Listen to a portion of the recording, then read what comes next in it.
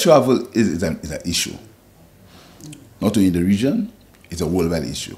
Since the situation regarding COVID, air travel is having an issue.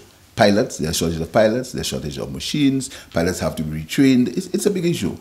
In the region, it's even deeper because we do not have the number of airlines to provide the service that we need. Further, in the region, the situation is compounded because the islands are very close to each other. So it's very expensive to run airlines between the region. Very close, 30 minutes from each other. So we are working with it. We are working with it. We have to understand that air transportation is a public good.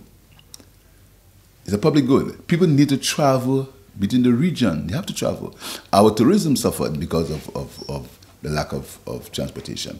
But again, it's work in progress. But I think there have been very successful initiatives being undertaken. I think by July the 1st, we should have some very good announcements to make as far as air traffic is concerned. But we are working on it. The CDB, in fact, they have the conference in St. Lucia next week or week after, and I'm sure you're going to hear some more about air transportation.